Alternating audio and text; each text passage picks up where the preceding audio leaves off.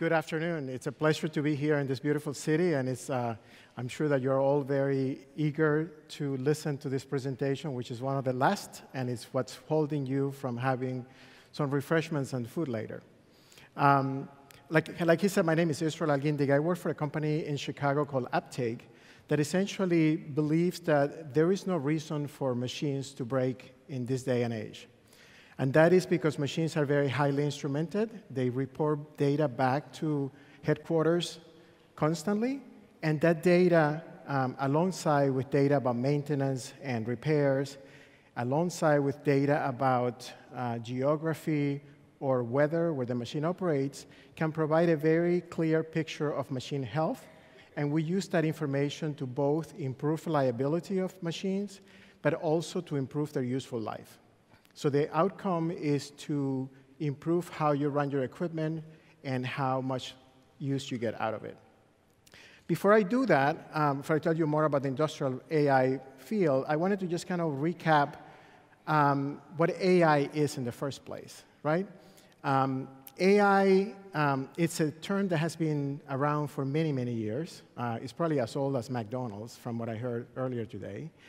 And when I went to school and I studied AI, AI was defined to be a bucket of computer science research where all the questions that were unanswered will put into, looking for solutions, right? So when you think about AI, it's not a single technology, it's a collection of technologies. And also as important it is that there is all kinds of new questions that come into that bucket, and we heard a lot of those today. So AI is an evolving concept, and it includes many, many different technologies. The motivation for studying artificial intelligence was twofold. One was to understand how the brain worked, but it was also to mimic what it did, right? And so today we find ourselves with this evolving question about, is AI here to replace human beings, especially in the workplace? And our thesis is that AI fundamentally complements what we do. There is no possible way that artificial intelligence can do what we do on a daily basis. And the perfect combination of capabilities is when you marry the imagination of the human brain with the ability to do fast computations that the digital brain can create. So there is all kinds of other questions around what do we do with if we're trying to create new capacity with AI systems, what do we do with that capacity, right? And so we have to think hard to decide how do we best utilize that new capacity that we're creating. And I heard a really interesting example yesterday where, as you well know, medical diagnostics is an area where there is a lot of work underway and where there's excellent results being published every day. So what do we do with the extra time that the physician has? Because now diagnostics can be done fairly computationally, if you will. And then we have a question about, is the physician going to sit there and simply write prescriptions? Or is the physician going to use the time that he has now or she has now to work on different problems, to spend more time with patients, and to do better healthcare, right? So those are the kind of things that we're hoping artificial intelligence will continue to create. It's more capacity. Another great example is if we used to work from 8 o'clock in the morning until 8 o'clock at night, can we work until 4 o'clock instead, right? Because we're now more productive and able to do more things. The other big and interesting story is that AI is just about becoming real, right? We're seeing extraordinary results, but the truth of the matter is that we're starting to scratch the surface, right? Somebody mentioned this earlier, I think it was the gentleman from Boeing. There is an enormous amount of data that's generated daily, and actually today we generate more data every day than we did for hundreds of years. But we're only using about 1% of that data. So there is an enormous amount of data still to be harnessed. And so among the many different applications of AI, one of the ones that's most the better known and the credited with a lot of the value is machine learning, right? And the idea with machine learning is creating a digital model of an artifact or an asset or a machine so that you can then do modeling, and you can do better diagnostics, and you can understand better how that machine fails. You don't have to do that with engineering systems or mechanical systems. You can do that with data now and create pretty reasonable simulations of a machine. The value of artificial intelligence and all these emerging technologies in the consumer world is well understood. We carry around devices that are very powerful, that allow us to do a lot of things. We have, in our homes, we have connected devices that allow us to be very efficient. So the value in the consumer group is well understood and is well documented. What is not so well known today is the value that it has in the industrial space. And that value is staggering. If you think about the possibilities of using AI in mining, for example, where you can keep a whole truck going longer and create more and extract more mineral from the ground or process more mineral, there's an enormous amount of value to be created. In the rail space, if you can make sure that trains that depart arrive in time and don't fail on the route, that they're properly fueled before they leave, that they're properly crewed before they leave, you can create tons of value, and I'll talk about that in a minute. This is the part of the market that we're trying to target, is this tremendous amount of value to be created in the industrial space. What does that look like? In the rail space, for example, the fact that you can know when a train is going down hills, or you know when a signaling will ask you to stop the train, if you can process that information ahead of time, you can actually optimize your fuel usage so that you save tremendous amount of money, right?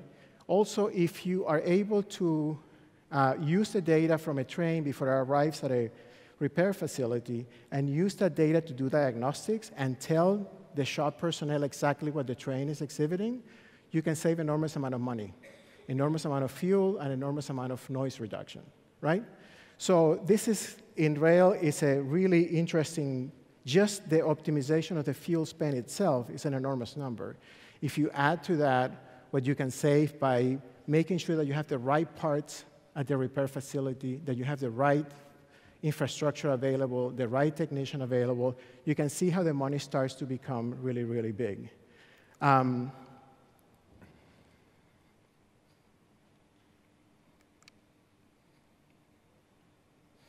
In mining, you have essentially the situation that I described to you before.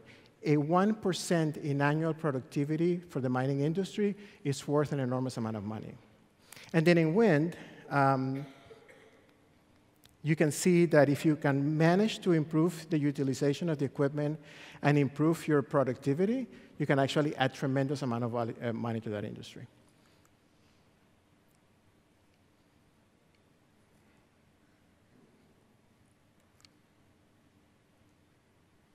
So imagine, for example, if you have a wind farm, you have hundreds of wind turbines, and you're able to have the turbines tell each other in which direction the wind is blowing and how hard it's blowing. Just imagine the ability to do that and to have the turbines react to each other and communicate with each other to create efficiencies, right? That's the kind of things that we're trying to turn into reality.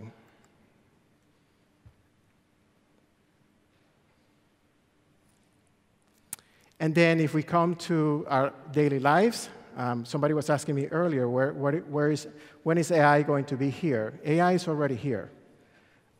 We live in a world where connectivity is the norm, where every single dollar that we spend is tracked, where every single movement we make is tracked, and where our preferences are well documented, right? Both as individual and as a community. And so AI is already here. I think the value of AI for us is that it can be used to create better experiences, right? And we do that by thinking about this as a loop, right? We create actions, or we act, and then that data is essentially used to feed data models that are then validated by users, and that validation then makes the model even more precise. And we continue to spend money, or we continue to go places, and the data is tracked, and that data is then fed to the data models with the feedback from the user, and it continues to make the models more and more precise. And so I was talking to a friend of mine who used to be the data analytics lead for Starbucks, and she was telling me how the idea is to essentially understand what kind of beverage you buy, at what time you buy it, and she said it is very easy to do this for a simple individual. The big problem is when somebody shows up at Starbucks with a friend and then buys a different drink that we had never seen before, and then now the quest becomes, when is this friend going to show up so we can be ready for that friend, right? So it's a really interesting problem, and one the data is helping us resolve every day. Here's the other part of AI that's really, really valuable, and we haven't really talked about this today, but if you think about what we're doing with the Earth resources, we're spending about 1.5 times what we should be spending. So the resources that are needed to maintain our lifestyle today are worth 1.5 Earth, right? So with artificial intelligence, we can take that number down to 1 and make sure that we're not wasting resources and that we're not spending the next generation's resources. A lot of it, I think, if you think about this carefully, a lot of it is waste. Today, we waste energy, we waste minerals, we waste wood. There's a lot of waste that we could actually recover if we're very thoughtful about how we optimize and use AI to help us. Another frequent conversation that I have is about people and jobs. And there's this thinking that AI is essentially going to take people out of the job market because those jobs are going to be replaced. And what I would argue with you is that similar to what happened in the Industrial Revolution, we ended up with different jobs, right? We ended up with jobs that had different requirements, but at the end of the day, what happened was that we expanded the economy and the job market rather than to shrink it, right? And I think that's exactly what's going to happen here. I think what's very important, though, is to recognize the fact that we're going to need new skills in the new era, and we'll talk about that in a minute, because there's also all kinds of implications that AI brings to light. And then the last part of my microphone is not cooperating today. The last part of the discussion that I wanted to have with you is about what are the ethical implications of AI, right? And I think that there is responsibility to be shared all over the place. I think as technologists, we have responsibilities. As consumers, we have responsibility. And also as enterprises and as a society, we have responsibilities. The first one that I would like to talk about is, from a society standpoint, we have to make sure that we have the right infrastructure for this new era. And what I mean by that is the infrastructures that we have and the social processes that we have are going to be challenged by this new technology. For example, imagine a city that's totally operated by driverless cars. Okay? Driverless cars. These cars can be driven all day long. They don't need a driver. They don't need to be parked because they're all constantly going to be moving, right? And the challenge will become, first of all, what happens to taxation that's related to driving cars in cities? What's going to happen to parking spaces and parking lots? What's going to happen to people that drive cars for a living, right? So it requires a completely different infrastructure than what we have today. We have to recognize that, and we have to act on that. I also believe that there is a different kind of social contract that we will have with people. As a city, for example, the kind of training that I offer my citizens needs to be much more relevant to the new technology and how to use it. And as an employer, I also have to make sure that my employees are constantly retrained so that they can stay relevant in this new era. So there's a ton of social implications to this. Another one is we know that this technology can challenge our institutions. I mean, that's pretty clear in the US today. There's been an ongoing investigation for months about whether the people try to influence the election. And so we have to be conscious of these threats and of this shortcomings, and we need to be able to address them. I think for me, the most important is what we call algorithm bias, right? Which is if I use a training set of data that's implicitly biased, then I can create outcomes that are really, really dark, right? I can prevent people from getting jobs because my data is biased. Or I can't utilize the legal system in a way that's not fair, right? From the technology side, there's all kinds of other things.